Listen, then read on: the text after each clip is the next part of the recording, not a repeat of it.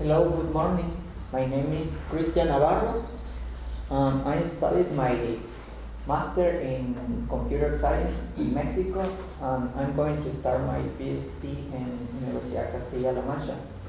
I'm going to present my work developing a framework to evaluate usability in M-learning system, mapping study and proposal.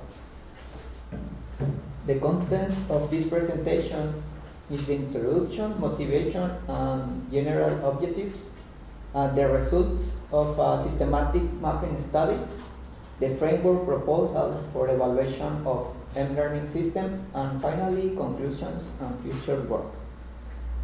Nowadays, the cell phones are part of our daily lives. In this graphic, we can see that the smartphone subscriptions has been growing in the last years. And one prediction is that in the year 2019, we'll be reaching the 5.6 billion and 800 million for mobile PCs, tablets, and mobile routers.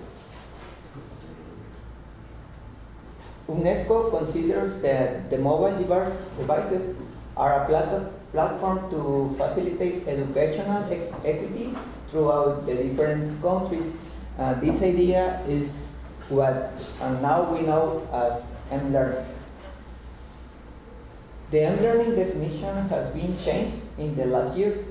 In 2000, we defined it as e-learning that takes place with help of mobile devices. In 2005, OUNL defined it as learning that takes place when the learner takes advantage of learning opportunities offered by mobile technologies.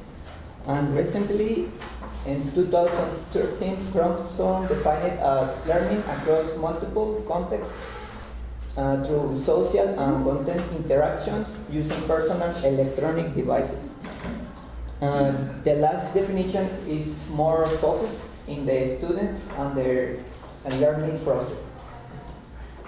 Motivation. The technologies with larger potential in the education area, according to NMC Horizon report, are the mobile devices, specifically the tablets, the MOOCs, and game-based learning.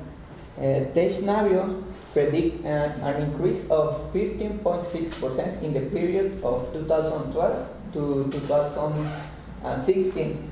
One of the factors to this growth is the mobile learning games. And mobile usability is a specialty in the usability field that is currently emerging because mobile devices face big challenges, mostly in the educational areas. For instance, screen size, interaction styles, capacity, sensorization, connectivity, and portability. General objectives study the current state of M-learning and mobile usability research. Understand the current needs in M-learning and propose a model or framework to evaluate the usability in M-learning system. The results of a systematic mapping study, the total of papers found in the initial search were 1,085. The database used in the investigation were Scopus, Science Direct, ACM, and eXplore. The keywords used in the investigation were M-learning, mobile learning, and usability. The number of relevant papers extracted from this database were only 68. The first research question is, what is the current state of M-learning and mobile usability research, considering only papers using mobile devices like smartphones and tablets? In this picture, we can see that there is an increase in the number of publications in the last years. This search was in March of 2013, but I'm sure that the total of the papers in this year, 2013, is higher than 2012. The second research question is what are the different approaches for publication in the areas of M-learning usability? We classified the different approaches in 4 categories: M-learning applications, guidelines and frameworks, a specific aspect of M-learning, and analysis and tendencies of M-learning. We wanted to know what type of mobile devices and operative systems are the most common according to this paper. To respond to these questions, we analyzed the 30 papers related to M-learning application. We found that the 40% are games-based applications, and only 57% include a usability test, and out of the 57%, only 35% use heuristic or expert reviews.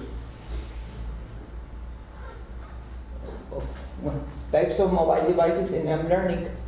We found that 42% of the application were to Android smartphones, 32% to iPhones, 6% to iPad, 6% to Windows smartphones, and 3% to Android tablets.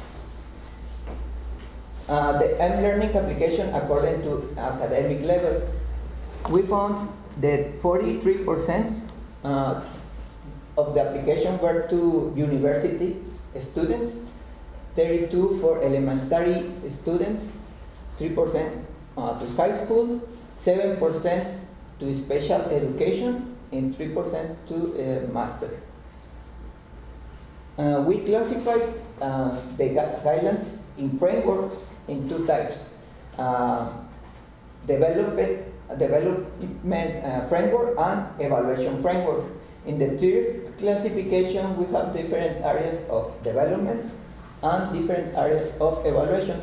In the fourth classification, we have the papers that consider both M-learning and usability in the same framework. And we found only 1 paper focused on evaluation framework, but it's not focused in user interface usability. The author gives technical recommendation for application for M-learning.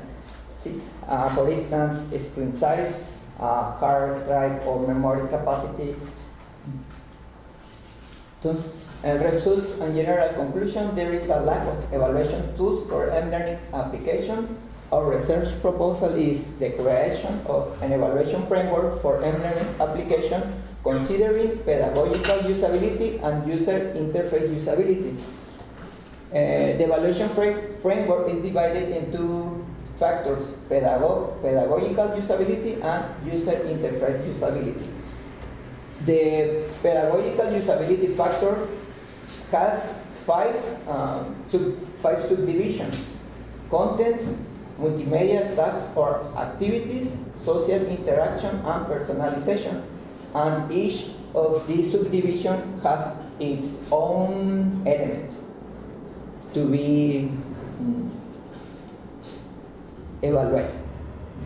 The user interface usability has 6 subdivisions: operability, user error protection, statics, feedback, accessibility, and motivation. And each of these subdivisions has its own elements too.